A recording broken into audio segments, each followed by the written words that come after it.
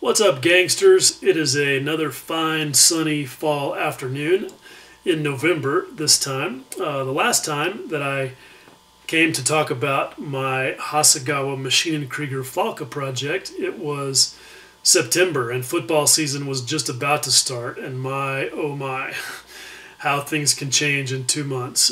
If you follow American football, and particularly if you're a Dallas Cowboys fan, you know exactly what I'm talking about.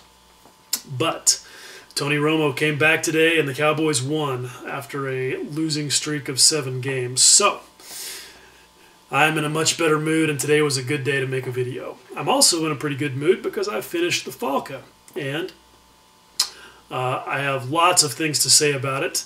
I just did that part, in fact, and it took me about 30 minutes. So we better get into it because I don't want to keep you guys here forever. Without any further ado, then, let's take a look at what I managed to accomplish with this thing.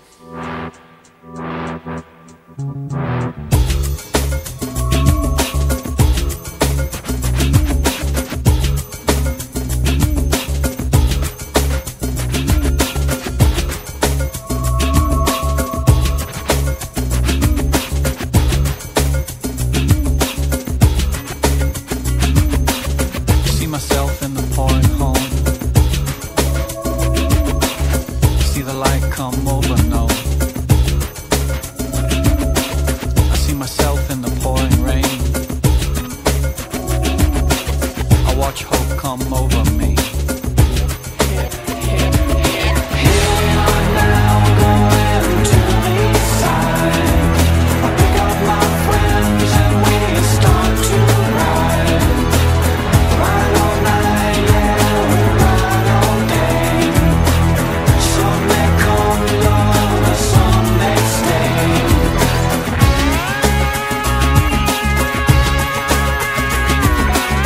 Here we are in the pouring home.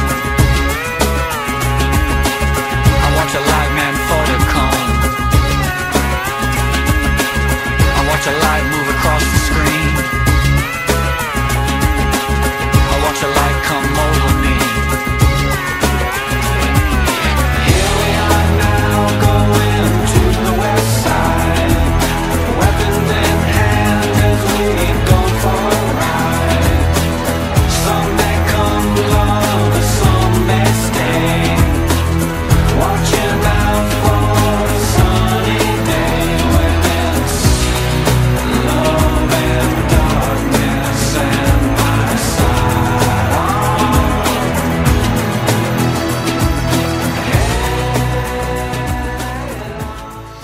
Okay, so there you go, a few pictures of the Maschinen Krieger falke.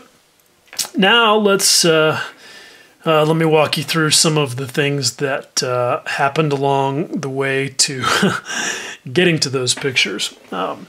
It was not as smooth as I thought it would be, but let's start with the good stuff first. When I left off with the last video clip, I had the cockpit pretty much assembled and ready to go together. The engine was not completely done, and it wasn't painted yet. And as you can see, of course, now it is. And I have to say that overall, the engine is one of the things that I'm both happiest with and most frustrated with. It was a lot of fun doing all the detail work on it, and I learned a lot. I tried some things that I picked up from Diego Quijano's Encyclopedia of Aircraft Modeling Techniques, and I feel like the overall effect was pretty good, but there were definitely some things about it that I wasn't happy with. And it's, as usual, mostly my fault. This was the first time that I had done anything with a jet nozzle. And so, you know, coming up with kind of the right shades of blue there was a little bit difficult. But I did some oils on that on top of Tamiya clear blue. And I'm pretty happy with the way that that all turned out. But where I got stupid was that I mixed up this color, this overall engine casing color, to try and get a kind of a titanium look. And what I did is I mixed some burnt umber oil with some All-Clad, which, by logical paint chemistry theory should work just fine. And it does, but the problem is that even with only the amount of oil paint in there that it took to get to the tone that I wanted, it still took forever to dry, and it wasn't a very strong surface coat. And I had some issues with that, and the surface finish in certain areas, especially back here, is not what I'd like it to be. So next time, I'll just order myself some titanium colored paint and not try to mix my own, at least not that way. But hey, that's just one of those lessons. You live and learn, and go on about your business. One thing that I was pretty happy with that turned out as I envisioned with the engine was using lead wire and brass to create some tubing and fittings. And that's pretty difficult to see now, but if you can kind of see down in there, there they are. I was pretty happy with the way that worked out. I got myself some tubing from Albion, and I found that if you roll it underneath the edge of your hobby knife blade, that with some practice you can get pretty clean cuts and make some pretty nice little fittings. And of course, lead wire is always pretty easy to work with and makes great looking tubing, so that's always a good solution. Kind of moving towards the front, the cockpit is probably the next thing, because as I had mentioned in my last video clip, I was going to get some aftermarket seatbelts for it, and you can see those right in there. And I'm pretty happy with the way those turned out. Those came from a little place called M&S Hobbies, and if I remember right, these are called Tuner Model Factory seat belts. And what's a little bit different with them is that they, the material, and you can get it in 2 or 3 different colors, is actual nylon, which is great, but it comes in a sheet.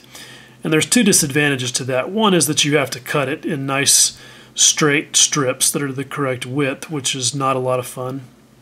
And you don't get any surface detail like stitching. I tried to approximate the stitching by just drawing on it with an HB pencil, and that worked okay. It's at least a suggestion of those details. So overall, I think it's pretty good.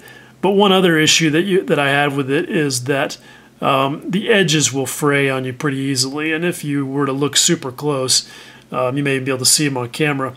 There's a few places where the little tiny fibers are sticking out there, and that definitely takes away from the appearance. But overall, a pretty good product, especially for $10. The photo etch itself is fantastic. You won't be able to see it there, but the detail on the photo etch is really good.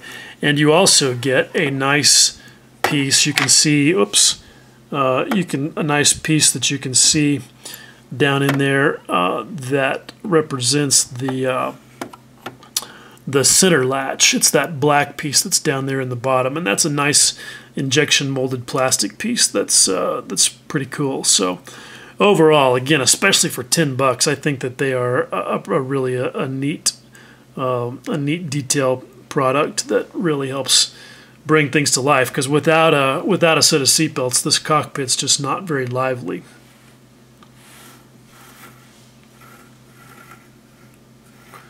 There you go, another view of the cockpit. Okay, so those are things that I feel overall pretty good about. Pretty happy with the way that they turned out. But overall, this thing, I feel kind of like I got away with some stuff, where it looks okay from the right distance, but in truth, some of it is the result of me just not having good skills and, as usual, making piss poor decisions. And it started, like I said, with the paint on the engine, and that kind of screwed up my whole vision for this thing, because I was originally intending to make this thing as pristine, everything shiny and perfect, and that certainly did not work out. And even before that started, even before I actually went to painting the engine, because as I discovered once I put primer on it, I had made a horrible mistake well before that. And that was when I went and glued down my photo etch. Now, I'm a serial over gluer, and I know that, and I try not to be, but I tried something different with this photo etch because I felt like I have this paranoia about parts being weak and falling off, even though I know they're never going to. And so with this photo etch, I tried using some extra thin CA glue, and that was a big mistake, because not only did it not flow where I wanted it to, but the evidence of it once I put some primer on was horrible. I mean, it looks like, honestly, it looks like a kindergartner smearing paste all over a piece of construction paper. And fortunately, the worst offender is on the bottom here, and you can't really see it too much, but just bad decision making and bad process on my part, and I definitely won't do that again. Now, the next thing with the paint was potentially much worse. My intent with this thing was to use the rest of this bottle of House of Color Cosmos Red urethane. Now, this is automotive paint. It's pretty popular with guys that do custom airbrushing on helmets, motorcycle tanks, things like that.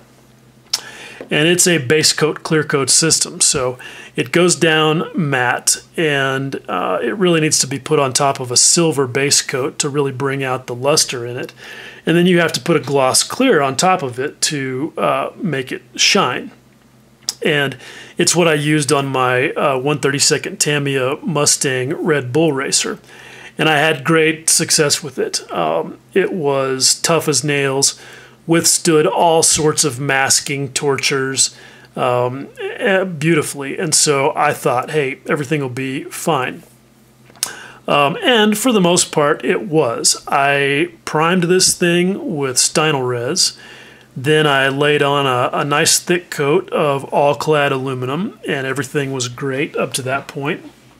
I had some issues with all of the various curved surfaces on this, and you guys know sometimes this happens at wing roots, where you get paint particles bouncing around in places like this and giving you a kind of a nubbly appearance, and I had to go back and sand some of that off. But I also discovered that if I blasted it afterwards with a quick hit of straight lacquer thinner from my airbrush, that helped knock down some of the fuzz. So I got all the way through the primer, the silver base, and then the red base without any issues to speak of, as far as I knew.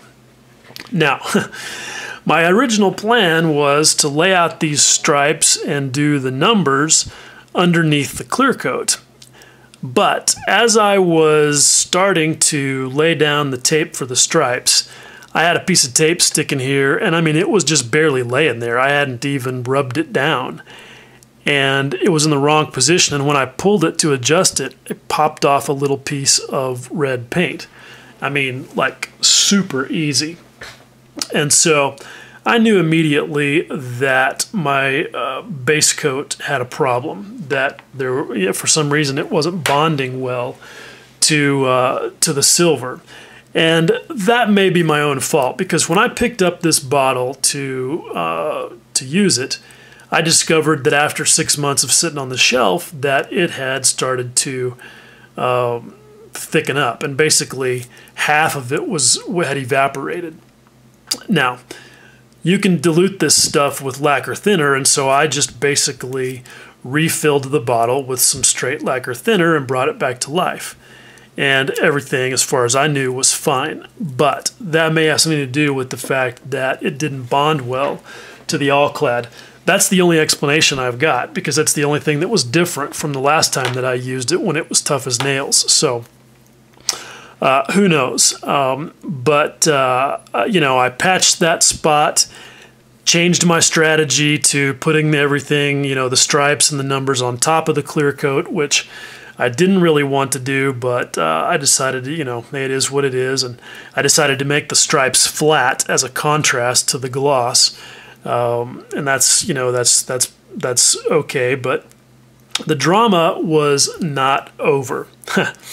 Because once I got the gloss coat on, and for the gloss I used my my favorite, let me dig it out here, used my favorite automotive gloss product, which is this U-POL clear urethane.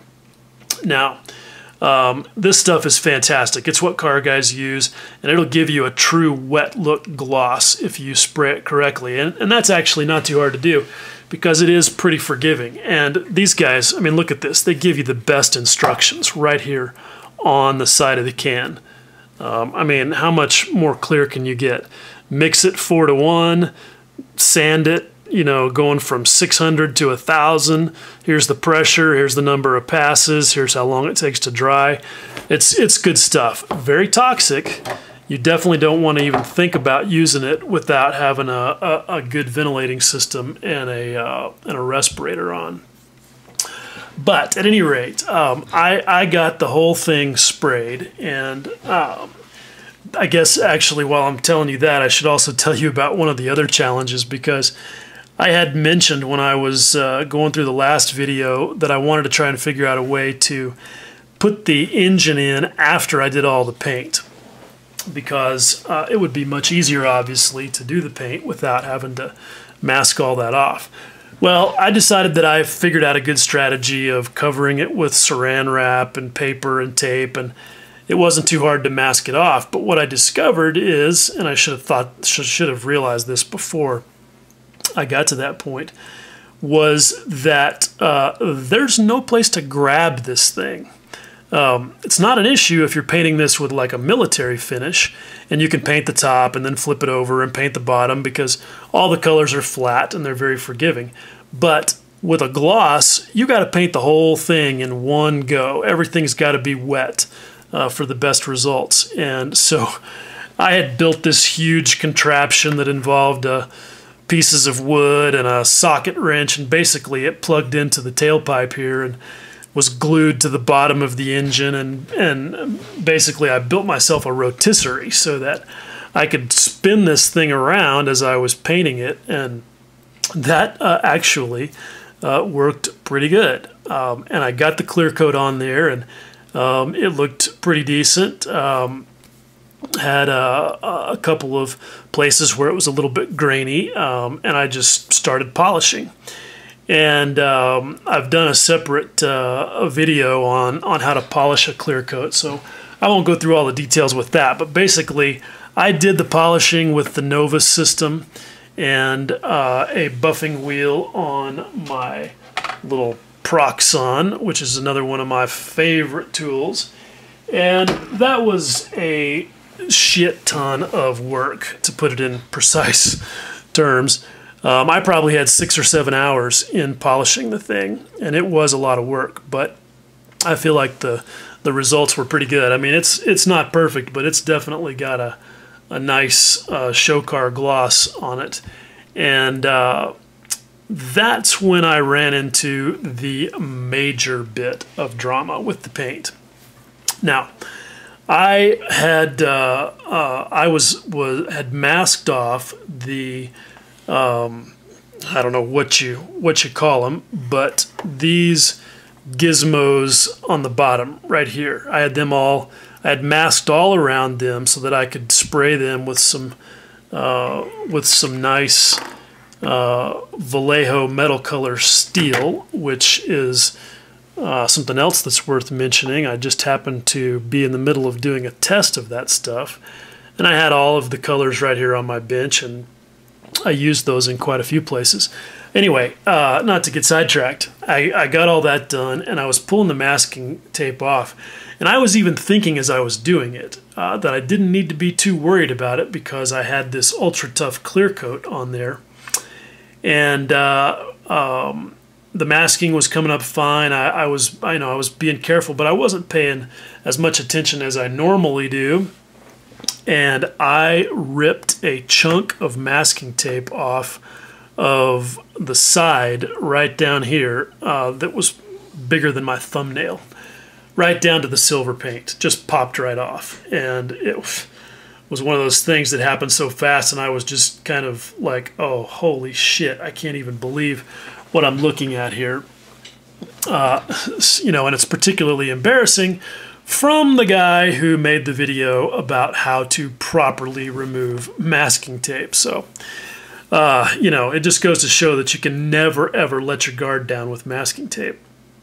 But at any rate, I didn't have any choice. I had to sand that area down a little bit, respray it with some of the red base coat, re-clear coat it, and repolish it. And that all came out pretty good, not too bad.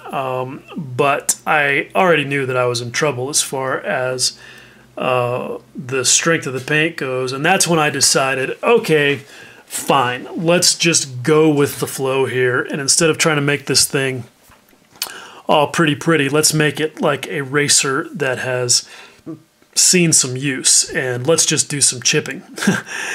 And then it actually turned into fun, because I found that with a 240 grit sanding stick and some various other things that I could knock the paint off in a very realistic way.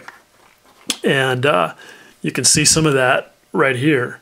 You know, I like that. I mean, I prefer actual physical abuse when at all possible, because it's always going to be more realistic than trying to paint your chipping on. And of course, I had no chipping fluid or anything involved here, so I was actually pretty pleased with that part.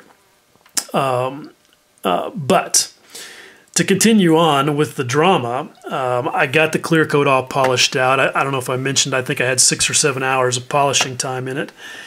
Yeah, by the time I got to where I was ready to lay out and paint this white stripe, which I did, and which went fairly well. I just used some Model Master flat white enamel. And I was being very careful when I was removing the masking tape, because I knew. And I had all of the masking tape off, and I had the piece that created this edge right here, the last piece. I had it pulled back all the way until, guess where? Right here. And it popped off a 1/2 inch long section of paint. Actually, I had already popped one off right there by the, you can see it right there by the stripe on the nose there. But I decided that one could just be damage. At any rate, I had this gigantic rectangular chunk of paint missing right there. And so that's one of those times where you've got some decisions to make. You know, was I going to try and maintain a clean edge on that stripe and repair that, you know, by painting it and clear coating it and repolishing it, which I did not give myself very good odds for, or was there a creative solution? And I fortunately slept on it. And when I came into the bench the next morning, I was just kind of looking at this thing, and I had originally intended to put the numbers on both sides right here. And then I got to thinking, you know, I kind of like things that are asymmetrical. I've already got this asymmetrical stripe, and if I put a larger decal on here, and I had these decals left over from when I did my Mustang. These are actually some of my custom printed ones. But at any rate, I just decided, you know what? I could just cover up that spot and make it look like that's how it was supposed to be in the first place. So that's going to be our secret. You guys are the only ones who know that this right here was not intentional. And hopefully, hopefully it all looks pretty good. Speaking of decals, I did use some of the actual kit decals from Hasegawa right here on the side, and a couple of them up here on the nose. And I got to say again, these decals are really good. Very little carrier film, very thin, went down perfectly. got to hand it to Hasegawa on that score for sure. Good decals. Now, there is one other bit of skullduggery that took place here that didn't really go as planned, and that was right here. My original intent was to put a piece of bare metal foil on this panel on both sides. And as I was working it and going through the first piece of it that I did not get smoothed down well enough without any huge wrinkles, I very quickly discovered that bare metal foil will also yank this paint off very quickly.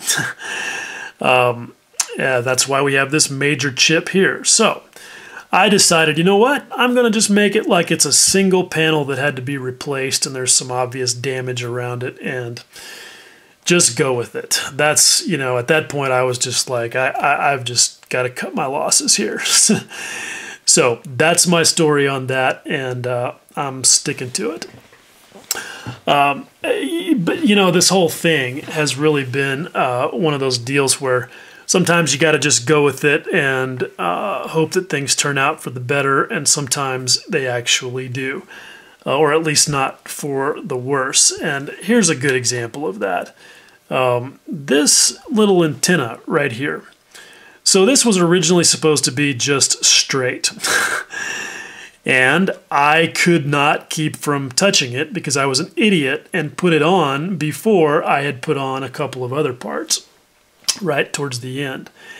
And I was furious because it was looking, I wasn't happy with the way that it was looking. And at one point I had flipped this thing over to do what I'm about to talk about, and this cockpit lid had popped open, and I had hit the thing in just such a way to knock it over the edge of the cockpit rim, and then somehow managed to slam the cockpit on top of it and put that little bend in it. And I knew when it happened, I was like, okay, it's done for. I'm going to have to yank it off of there and replace it. But when I took a second look at it, I decided, you know what? It actually doesn't look too bad. I think I'm just going to leave it like that. There's a point where you're just basically asking for trouble if you keep messing with stuff. So at any rate, this thing has been quite an exercise in just going with the flow and letting the creative direction sort of evolve as conditions dictate. And that's definitely what happened on the bottom here. I'm not going to hold it this way for too long, but you can see that I got definitely in the spirit of making this thing look, like it had been used and grimy. On the bottom side, we don't know exactly how high these anti-gravity cars fly, but I think it's safe to say that the bottom of it would be pretty filthy after a race. And so I decided that I was going to do a couple of things to give it that appearance. One was using some black washes around the rear end of it, around the engine parts and so forth. But then I thought, okay, how am I going to get that sort of overall grime look underneath? And my initial strategy was I hit the whole bottom of it with a layer of dull coat. I thought, hey, that's lacquer. It'll stick to it. Nothing's going to stick to this gloss paint. And so I just kind of dusted that on there. I did it kind of from the front so that it would be coming from the right direction. And then I came with a very light enamel wash on top of that. And it looked pretty good. I felt happy about it. But I discovered the next day, after only very minimal handling to finish up a few details, that it wasn't going to work. It was a total disaster because it was just coming off. If I looked at it funny, it rubbed off. And at that point, I was pretty pissed off and not at all happy about the situation. But again, I slept on it. And so the next morning, I came in and discovered that with a little bit of isopropyl alcohol on a rag that I could very easily wipe off most of the mess that was on the bottom. And actually, in some places, the remnants of it left an even cooler and more realistic effect for the grime and the gunk that was down there. And then I came back and I just did the same thing where I dusted on a very thin layer of gray. And what I used this time is Stynylrez, which seems to stick pretty well to just about everything. So I thinned it about 90%. I don't know if it'll, it probably wouldn't stand up to a whole lot of handling, but the thing is done, and so it can just sit there and cure out forever as far as I'm concerned. That was definitely one of those deals where sucking it up and redoing it was definitely the right thing to do. So, lots of things tried, not all very successful, but definitely lots of things learned in this project. One last thing to talk about that was tried and was pretty successful and did involve some learning was this section right here. If you're familiar with this kit, you know that normally it has a gun right here and some other gizmos and things, and that's all pretty cool, but for this racer I didn't want any of that, and so I chopped all of that off. And once I made the decision to just leave this structure the way it was, because I was initially thinking about filling it in and rounding it off and doing all kinds of things. Oh, there's another scuff mark. That's a bug splatter. Anyway, I was going to initially sort of fill all this in and round it off, but I decided that was going to be probably more difficult than I wanted to tackle. And so I had to try and make this look good. And down here, it had a sharp corner and a seam on both sides. Let me see if I can sort of zoom in there a little closer and tilt it a little bit so that you can see it. Anyway, right in here, it was a sharp corner and there was a seam there.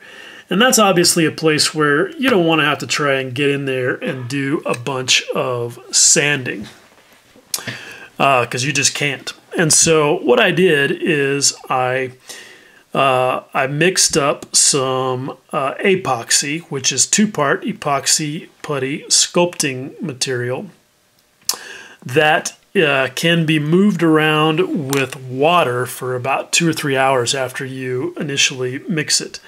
I say mix it, it actually is more like kneading some dough, because you kind of peel it out of the cans in a chunk and then work it with your fingers until you've got a ball of it. And I smushed some of that in there, and then I used a wet paintbrush to smooth it down and give myself a basic fillet there to define the shape and get rid of the seam. And that was okay, but I knew that it wasn't going to be perfectly smooth. So what I did then is I knew from all of the times that I have poured All-Clad 309 microfiller primer into this cup that it dries to a glossy, smooth finish if it's thick enough. And I thought, aha, I have me an idea. And I did, in fact, exactly that. I just took a paintbrush and very carefully flooded that area in there all the way across, and did it 3 or 4 times until basically it did exactly what you saw in that cup, and created that really nice, smooth, rounded surface in there. And I'm pretty happy with the way that turned out, because that had the potential to be not only very difficult, but difficult to make look any kind of good. So pretty happy with the way that part of it turned out. And overall, I guess that even though I'm not happy that I had so many close calls, because I would like to think of myself as a good enough craftsman not to get myself into those situations, overall that it did turn out pretty good, and that the combined effect is nice, and I can be happy about it. It's hard to make things that are glossy. That's just, at least for me anyway.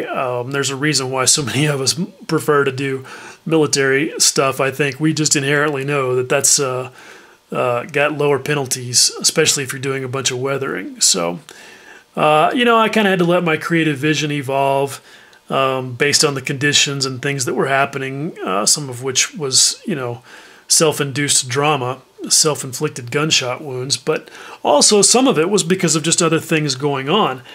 Because I've been doing this test with these Vallejo metal color paints, I was able to use those quite a bit.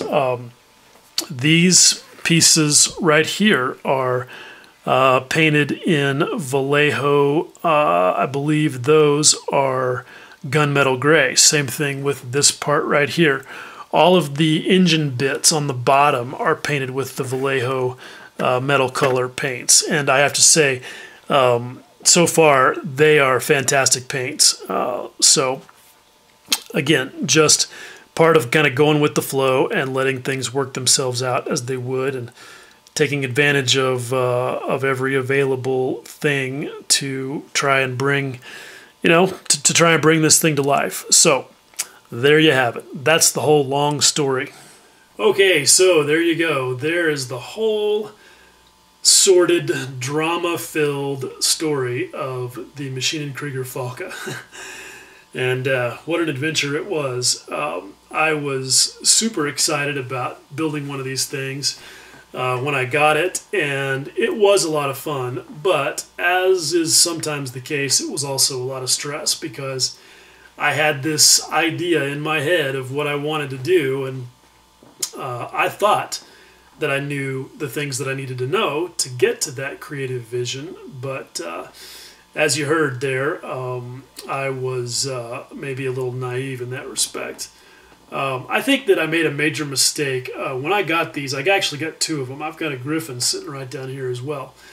And I was so excited about building something different that I wanted to do something glossy because I'd been doing nothing but military stuff for a while. So I decided to do this one first. And I really think that was a mistake because I should have started out with the military one and been able to get through the whole build in basically the same fashion as I would have with a military model. But what I did instead by picking this strategy is I took a completely unfamiliar kit that I had never built before and basically turned it into a glossy car model. So maybe not the best decision making, but hey, that's how we do it here at Rube Goldberg Enterprises. So it is what it is. Lots of things learned, and I think, at the end of the day, it all turned out okay. But next time I get excited about something like that, I'll definitely know better. As far as the kit itself goes, lots of fun, very cool, very few issues. Hasegawa did a great job with this thing, and if you're looking for something that gets you outside of the normal thing, especially if you're a military modeler and you're used to planes and tanks and things, this could be something that you might enjoy. Whoops, look, we got a little cat fight drama going on back here. Hold it down, girls. I'm in the middle of something important. But not really. Anyway, let me just now shut my mouth and call it good. Hopefully you guys enjoyed this look at something a little bit different. All right? If you put up with me for this long, as always, I definitely appreciate it. All right, guys? Much love.